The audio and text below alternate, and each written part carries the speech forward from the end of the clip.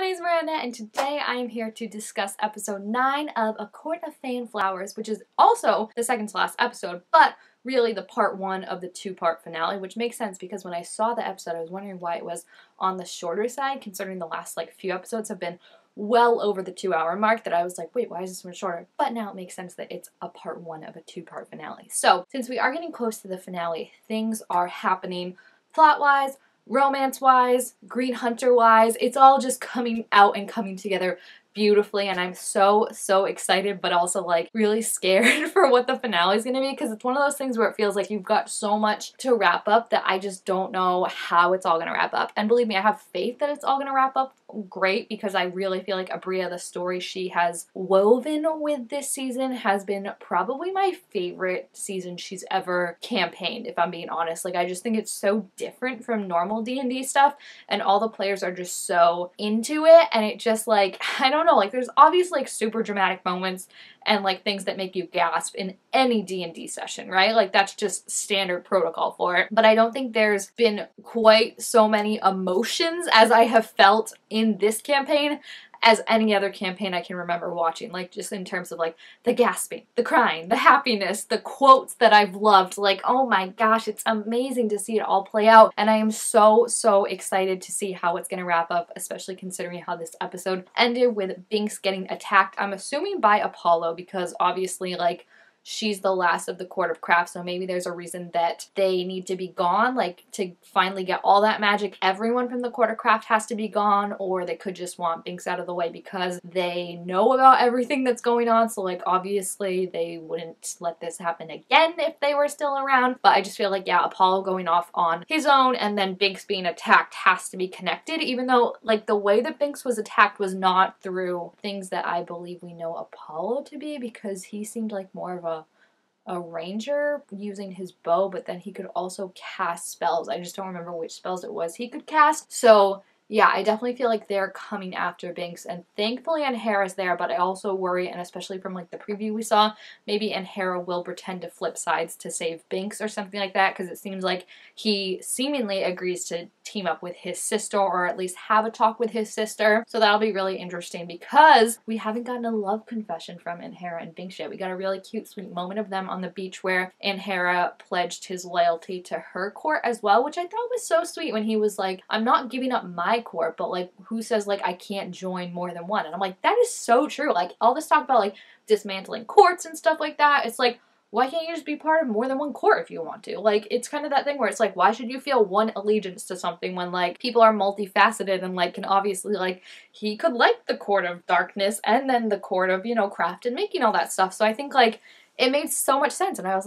wow, that's really Pillar Boy, you've come so far. So I'm really excited to see how that's going to play out, because yeah, just ending it with Binks getting poisoned and then almost grappled and then Vine still going after her has me very worried. And especially, it's probably not related, but if you saw the background for the next episode, all this stuff is pouring rain and stuff, which rain is usually unassociated with rituals and spells and stuff like that. So obviously if they're doing a big ritual for this, it makes sense. But it also just made me think of how in Hera, his emotions are tied to the crystal in his back. And even I think it's very monumentous and important that all this stuff happened with Binks after she had offered to take the crystal out of Anhera. So I just feel maybe that's a way that they track him or something like that instead. I'm interested to see more of what that comes out. But yeah, I also just want to see a love confession between them, because I think they're so cute and so adorable, and they just understand each other so well, and they're so even when they were we gotta go, I gotta take care of that thing, and then Hera's yeah, and I gotta help you make sure that you take care of that thing right. I have to supervise you. It was just so cute. So I really am excited to see how that's going to go. And I also just want to see Binks go feral, right? Okay, she was the one that talked about murdering Apollo, which, yes, queen. She was the one that, has lost her whole court and has, all these tricks up her sleeve where, just go after him.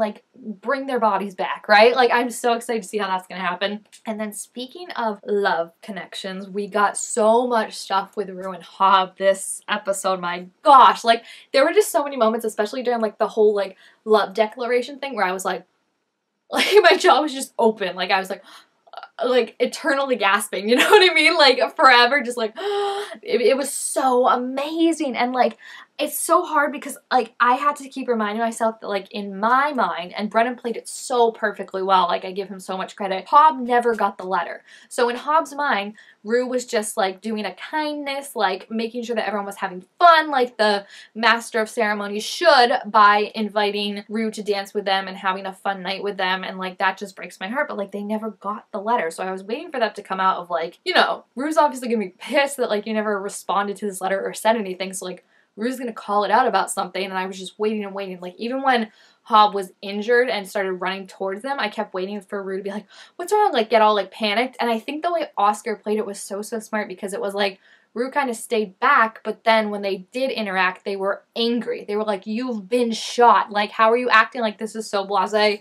And, like, they were the one that was like, oh, are you hurt? Hobb was like, oh, like, Apollo wasn't as good, like, trying to make a joke out of it. And Rue's like, no, but you're hurt. Like, you're actively bleeding. And, like, that's just the great thing about their relationship, is that, like, I feel like Hobb gives and gives and gives, and Rue is the one reminding them that, like, you know, you need to take a little, right? And you need to think of yourself every once in a while and not just try and downplay it or make it seem better for someone else's sake. And I just think that's going to be really cute. I also have to give it up to Hobb. I mean, I shouldn't have doubted Brennan at all, right? But it was just the power of Abria, because I know she can do it if she really wanted to. But it was such a smart decision for Hobb to just run. Like, first of all, it was so funny for, like, Apollo to be like, I challenge you, blah, blah, blah. And then Hobb to be like, good day, and just take off for the woods. Like, I loved the image of that, and, like, this bugbear, like, running, like, scampering as fast as they can. But it also made perfect sense for the character, because what we had been told is Apollo's challenging him outside of the rules of a duel, away from anyone, so there's no kind of rules that apply there, and then the two things that could happen are either Hobb dies and gets killed by Apollo,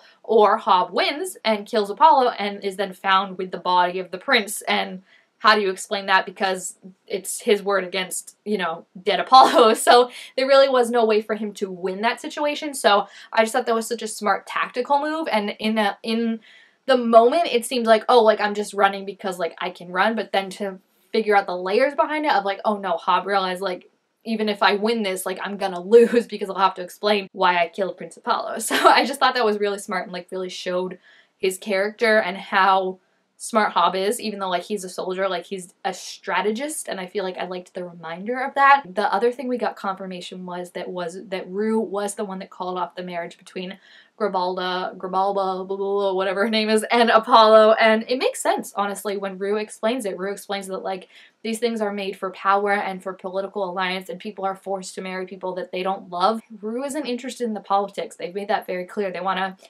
dismantle the idea of courts. They're not even against that, and I feel like it made sense for the character, where it's to the point where, like, it didn't feel like a big betrayal on my hand. I could get where it comes from on Hobbs, especially when he started going off about how, like, now he sees Rue's affections as something that Rue was using on behalf of the Court of Wonder to kind of distract Hobb and bamboozle him and make him feel a fool. And then you could see where Rue was getting hurt, and, like, you can't blame them, because it's like, again, in their eyes, like, they told Hobb that they loved him, and Hobb didn't respond. So it's like, yeah, you could see where Rue's getting angry of, like, I love you. Like, how could you say these things to me that, like, I'm using you, or, like, it's all just for the court for me, when, like, you know what my true intentions are. And I really cannot wait for that confrontation when we find out that he never got the letter, and also that Wubby ripped it and did not deliver it. Like, both the confrontation when, like, Rue realizes that that means Wubby didn't deliver it, and then also the confrontation with Wubby afterwards is going to be so painful. And, like, you know I love Wubby, but when they did the perception check to see that Wubby was, like, listening in on this conversation, I was ready to throw hooves. I was like, Wubby, you need to stay out. Like, you've done enough damage, and it's just, I don't know. Like, I don't know. Hobb, they didn't really have a moment to call it out, but, like, I really wish they'd let that scene continue on for a little bit longer. I get why she was like, all right, we gotta switch to this scene, but, like, it was just so good. I could have watched 2 hours of them talking and confronting to each other. The way Brennan talks, and, like, lately I've noticed it a lot too, but, like, he uses the best vocabulary ever that makes it really feel like you're watching, like, a period drama or something like that, and it's just amazing to see. I also really, really love Binks, you know, kind of confronting Rue and being like, you know, I know something that, like, would be very interested for you to hear, and, like, I'm loyal to you, so I didn't tell them, but, like, trying to say that Hobb does care for them and loves them, and Rue being like, no, it's not true, like, don't. Like, I loved the fact that Rue and Binks are such good friends, right? But then Binks was like actually genuinely getting upset when Rue was insinuating that like she's only saying this to make them happier, like to comfort them. And she's like, what stake in this do I have besides my friend's happiness? Like, why would I lie about that? And I think that just shows again the difference between like the court of craft that she's grown up in and the court of wonder that Rue has grown up in, and all the other courts kind of really too, about how she's like, that's what the court of craft has always been, is they tell it how it is, they do it how it is, like there's no subterfuge or really titles or anything in there. It's like they just are who they are. So I liked her getting upset. And like you could see where Rue is coming from, because that was probably everyone else in Rue's life might lie or something like that to comfort them or to get them on their side. But like I liked that, like even though they're friends, like she genuinely got upset and was like, why would I lie about this? Like, you need to stop. And I would just, like, I thought that was a nice moment to be like, you know, like, even if you're best friends, like, you can still disagree on things, and they're still, obviously, they've come from two very different worlds. So, it's just so exciting. Like, all the stuff, I mean, the Green Hunter, I love how much that is taken off. Like, it was just, like, a one-off, and now it's, like, literally become an integral part of the end plot. I love that so much, and I laughed, I gasped, like, the love confession scene between Rue and Hob, like I said, I'm just being like, I love you vehemently, I love you like I've loved no one or nothing ever before in my life, and, like, Hob just, like, stone-faced silent, like, I was like, oh, I can't wait to see how this plays out, like, I really, really cannot, and I also love that they had this plan of, like, alright, we're all gonna go to the theater and we're gonna keep eyes on Apollo and Suntar and like figure out what their plan is. They all immediately split off from the theater.